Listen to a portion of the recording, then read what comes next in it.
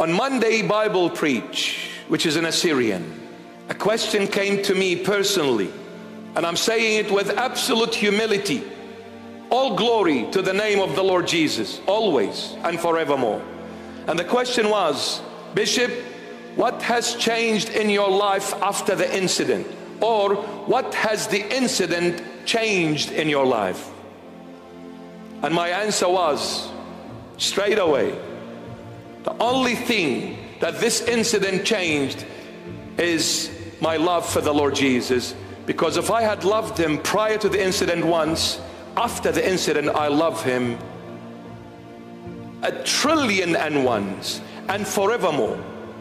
I love him more now, because it is in good times and bad times. Lord, when you are hanging on the cross, I loved you. And when you rose from the dead, I loved you, and I will love you always, Lord. When you give me the cross, I love you. And when you give me your glory, I love you, because I don't care about the suffering, neither the glories. I care about you.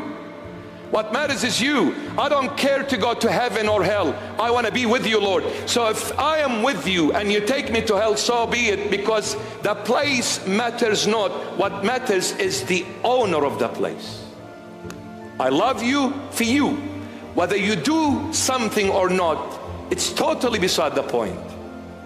I thank you for being you, Jesus. I love you for you. So with two eyes, one eye, who cares? As long as Jesus is happy, then that's what matters.